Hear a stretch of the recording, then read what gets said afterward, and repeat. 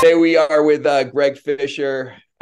Greg is a good friend of mine and one of the most creative people that I've interacted with. So I'm really excited to see what he has to say today about ways to help grow your business. So Greg, to get started, let's just jump in here. Why don't you tell a little bit about yourself and your background?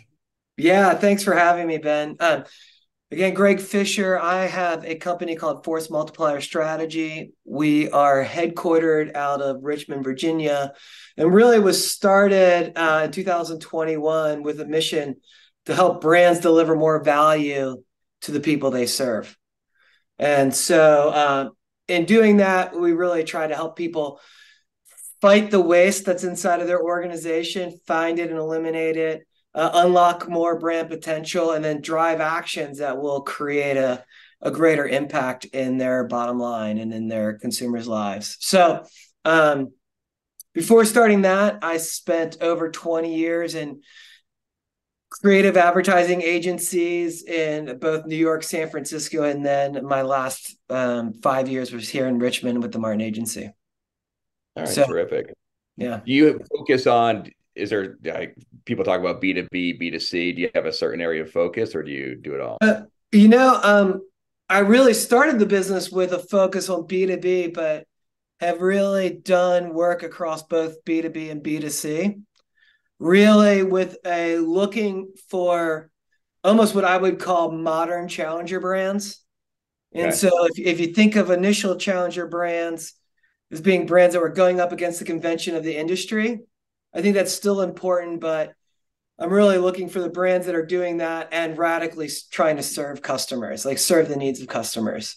And so that would be my niche. I love B2B in part because I think the struggle of the two struggles they have is one is a really long decision journey, and two, just the complication that happens with so many people touching the customers over a 10 to 18-month time period. The need to build consistency in both brand and customer experience really lends particularly to what I do. I think if you think of a lot of what we were doing at the Martin Agency, brands like Oreo, you're not doing a whole heck of a lot of research before buying an Oreo cookie. The importance is just make sure that you're creating mental availability so that when somebody sees it on the shelf, they want it. I think with higher, I guess I would say with higher decision brands, Right. I look to work with brands that have a more um, thoughtful decision process, higher ticket items, uh, product choices that just have a bigger impact on people's lives are really what I'm looking at. Right now, that's a good point. So you've worked with a wide variety of brands at different phases of growth. What just sort of generally would you say are some of the keys, just the fundamentals for a business looking to grow? Yeah, I think that's a great question. And for me, I would say growth is about focus and unity, right? They always say what's strategy? Strategy is eliminating choices and being really focused. And if I was going to say there's three areas of that, it's like, hey, no matter how big you are, or in particularly if you're just starting up, do you really have a focus on your why? Do you know your story? Can you clearly articulate that? Um, because when you can do that, and as you scale, like as a founder, you can tell that story one to one in a room, but at Right, some point, that scale, as you scale, you lose that. And if you don't have everybody on mission, you're just going to be having a lot of waste, and your brand is going to be diluted, and your sales potential is going to be diluted through that. So that to me, one area of focus. And then, do you understand and have a focus on a customer and understand their needs? Right. So much of what I see, and we'll probably talk about this later, but so much of what I see in marketing is what do I need people to do for me to have right, my business grow? right, And I think the reality is we need to understand what customers need to be confident in doing business with us. And right, so, really having a clear sense of who my customer is and what is their need across their decision journey is important so that we can be creating that value. Um, and I think, Jen, the third thing in this growth, so I understand my customer, I understand their needs. And then it's really about rallying the team. Do we have a unified team going out in that mission and vision, meeting those needs together? Because Right. again, I think so many people touch this customer. If we're going to grow, we need to do that in unity. Right.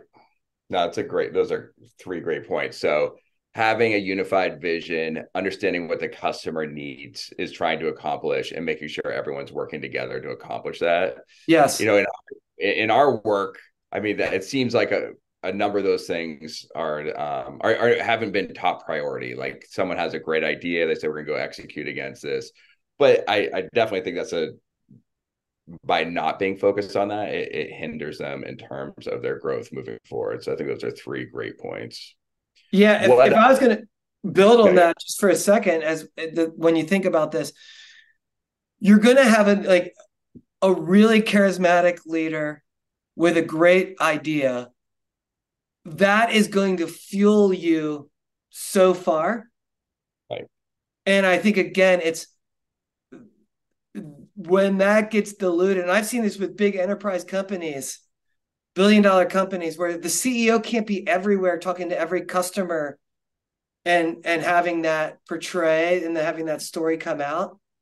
And that's often when brands plateau. Right. They get the easy wins. They find the gap in the market that gets them, some percentage of the way there. And then the competition gets harder. And if you're not relevant and differentiated, and if you can't sustain that difference, you're gonna peter out or lose steam. Yeah.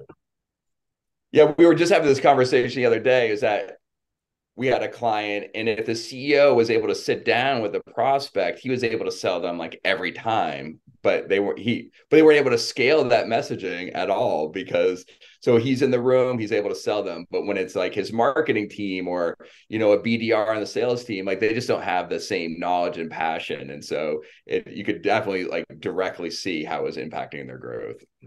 Yeah. And so part of what we do is try to capture that lightning in the bottle that's inside of that CEO or the core leadership and find ways to simply communicate that to the team so Right. they have that context and they're working off of that same foundation. Yeah, absolutely. That's great. What would you say? I mean, obviously, those are ways for a company to grow. Is there anything that you've seen that you'd say, okay, I know this company's not going to grow, like some factors that would keep a company from growing? To me, silos Mm-hmm. are are a can become a really big barrier. And the idea of like the highway to hell is paved with good intentions. Right. I think there's a lot that operationally we do to create efficiencies, to give ownership, to create a competitive environment within the organization. But those same things uh, can often make a team incentivized to think about themselves and not the customer. Right. Inadvertently, like, right, we do what we're measured on, and if we're creating these silos, we're often creating a disjointed customer experience, and customers don't really tolerate that. And Right. so, you'll see, and a lot of times, I'm sure a lot of companies, you'll see, we don't have a pipeline issue. It's not getting the first date that it's our problem. It's just that we lose people or we lose customers. We're not keeping them, and that those silos are often the problem with that. Right. So, what in your experience, what's a way to overcome that? Yeah, for me, I just really want to be ruthlessly customer centered. Right. If we can rally teams, even if it's a simple version of a customer centric customer journey, where we can understand the needs and understand how teams, like if you think of, it's more of a race with like a relay race. If we can Right. understand our teams are working in a relay race and we have clear handoffs, that can really smooth over a lot of problems. And the thing I see in that also is there's always a lot of knowledge inside of the company Right. that maybe teams don't know the right questions to ask to unlock. So the democratization of knowledge is incredibly hard at times Right. because it's threatening to individual teams to release some of their knowledge to the competition within the company. But the more you can do that and foster that winning as a team, I believe the better you can grow. Yeah, absolutely. I think those are some great points. We were working with a client and their process, and some of it, their sales process, and some of it was based on how they were goaled, is that the BDR would receive the call, and then if it got to a certain point, they would want to transfer him to the AE. But the problem was like that was not like a seamless transfer. So the prospect is sitting there waiting to make sure that they're able to transfer them. And so that was like very not customer focused. Like they had their reasons for doing it that were based on metrics, but at the end of the day, the customer was really the one who was suffering. And so you could, if you listen to the recordings, at times you could hear people just being frustrated because they didn't want to sit there and wait. They were just, they really just want to know more about the product or how it could benefit them, and they didn't want to have to follow the sales team's process, which was put in place for reasons that were not customer focused. Yeah, and that's if you ask me something I'm shocked about is how much of business operates that way. And again, it's understandable because you need an operating plan. People need to have roles and responsibilities. But the notion that those things are built on what makes it easiest for the business to operate, not what's best for the customer, those cards show. And in a world of heightened expectations, right? Like our expectations, our choice, our access to information is at all-time high. Right. We can't expect people to wait around for our process. We need to make sure our process is built on serving them. Right. And I'm guessing based on the work that I mean, the customer journey has gotten a lot more complex to your point. Like how do you provide insight in like what that customer journey looks like? Is there any sort of takeaways you have in terms of how people are making decisions now? Whether it's channels or people who they're talking to. Any thoughts on that? Yeah, it is tricky. I mean, I think it's interesting, particularly if you're in a B2B business scenario. As marketers, let's talk to the salespeople as much as possible, right? Right. Because the salespeople, right, they're solution selling. They're hearing problems every day. They're seeing what's working. And I think there's a combination. If I was doing this and you had to do it in a day, I think even just getting teams together and thinking about what do people need and what being realistic about the different stages of the journey, recognizing customers aren't thinking about your product every day. I mean, I thought it was fascinating. I saw the old CMO of Coca-Cola speak once, and he's like, it was important. Coca-Cola would forget that people don't wake up every morning wondering what's happening with Coca-Cola. Like even a brand as big and as part of culture as this, like that's not what they're thinking about. We need to know what they're thinking about and inject ourselves into that. Right. And with B2B, I think today there's a great opportunity in that with just this idea of we know ourselves, everybody's trying to do more with less. Right. And they want to get ahead. They want to be knowledgeable. They want to think beyond the day-to-day tasks, but most of us are living lives on our heels. So how can we help them in that moment and then meet them at every step of their process to give them confidence that they're getting a solution that's best for their company and best for their career. And so I think there's I find with B2B, there's so much research out there, especially if you're looking at what's going on with C-suite, but interviewing customers, keeping a good dialogue with customers, keeping a good dialogue with the sales team, and then tracking what people are doing with your content and learning and optimizing is important. Right. Absolutely. And I think you have I'm going to put you on the spot here, but it's sort of an interesting perspective on this. Do you feel like B2B marketers could learn more from B2C marketers or vice versa? Yeah, I would say and I think this is probably fairly, it's not as universal as I would think, or I would hope, but understanding that it's really business to humans at the end of the day, whether it's B2B or B2C. Yeah. I think we often in the B2B world think of the decision maker and the organizational decision process, and we forget that there's humans at navigating it, and their attention spans are just as short as they are when it's in the B2C world. So I do think there's a lot to learn about how do we actually create value for people and how do we meet their needs. And I think, to me, a big thought I've had a lot is not just their organizational needs, but their personal needs. Like, everybody's trying to advance up the ladder and get to the next level in their career, and every decision they're making at least has some thought of how it's going to help them be better and better positioned in their business. And I think if we could Right. think about that and actually helping this human achieve their goals, we could do much better work and be much more valuable. Right. No, that's a really great, I mean, that's a great way to articulate it. I mean, I always use the example, like, there's certain brands out there in the B2B space where no one's going to get fired for bringing this, like for HubSpot, for inbound marketing. Like, if you say I'm going to bring in HubSpot, you have thousands of references because people are trying to avoid that. I mean, this is part of their decision-making process. They're trying to avoid this risk and what it looks like within their career. And I think it's a really important thing. Like, people are trying to say, I'm making a decision that's best for the organization and it's also best for them.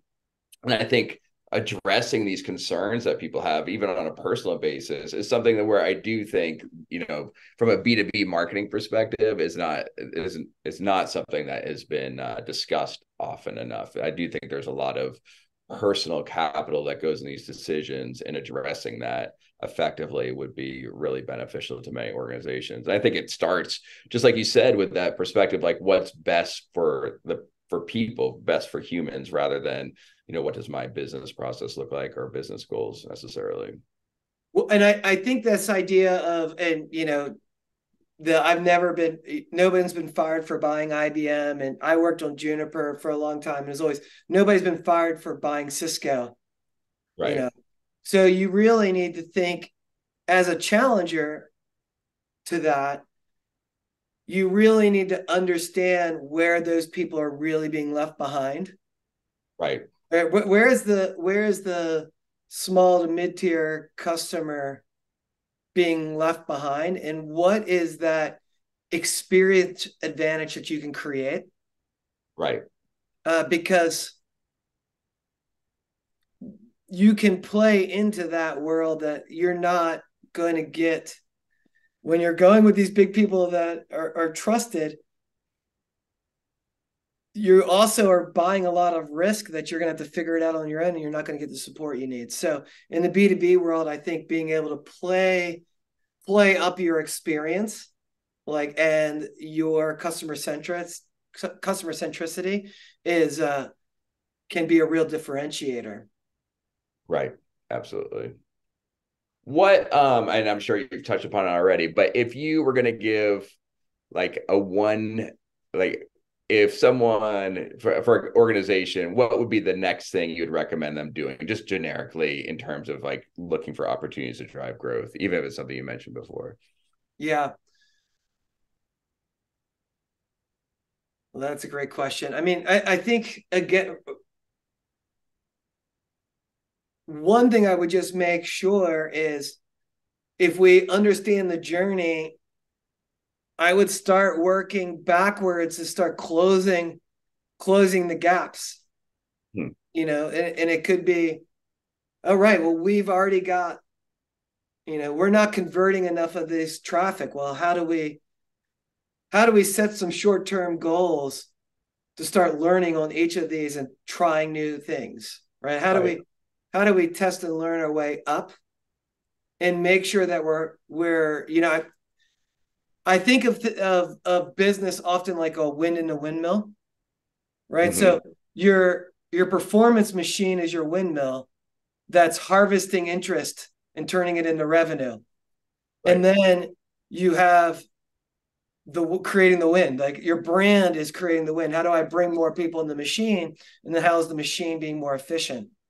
And I Right. think every company should be thinking about how do you make the windmill better and look for the gaps of where there's great opportunity. And I think, in your business, how is my search? Am I am I harnessing the interest that's already there in search? Am I identifying and harnessing the digital signals that tell me that somebody's in market? Or am I leaving that up to chance? Right. And then filtering that all through a stronger brand story and having my messaging being tighter and stronger that makes sure that I am relevant, that I'm different, and that it's sustainable against the competition. Right. I didn't give you one thing, but I think is your messaging right and tight first, and then let's just start applying that in a customer centric way to start meeting needs. Where are we clearly not meeting their needs? Where are we falling short, and start closing those gaps? Right. Right.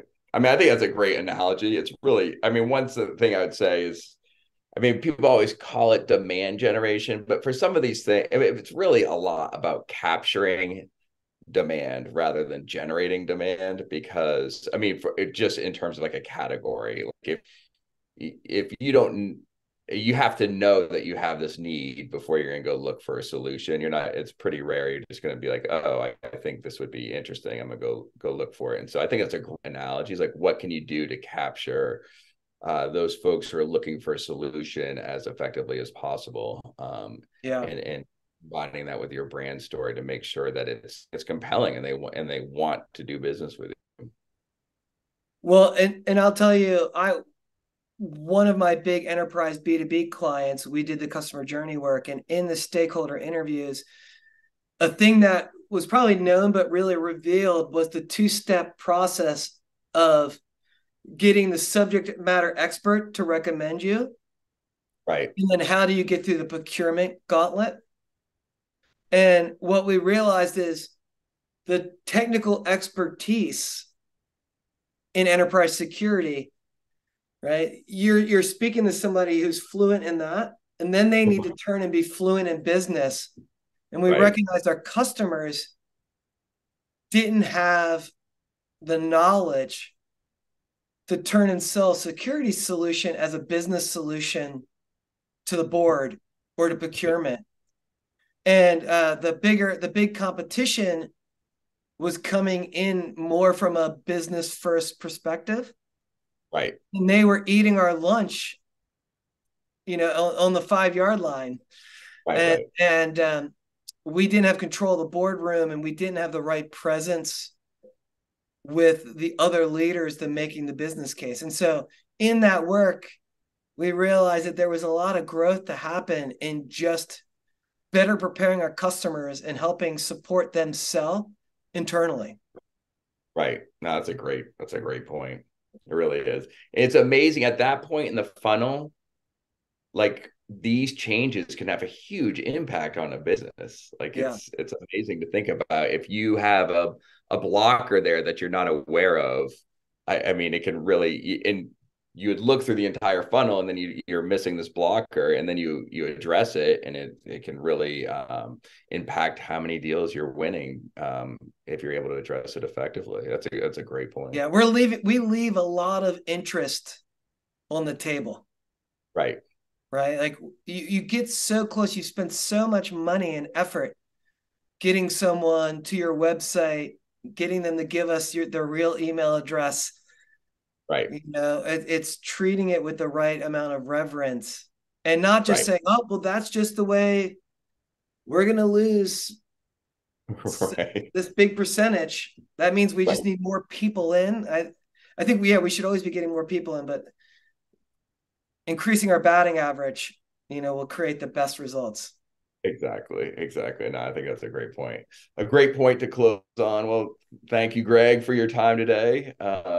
We definitely appreciate it, and some really great insights about being focused on what the customer needs and how you can serve them, and looking at that customer journey to understand the process they're going through and how you can serve them through that entire journey.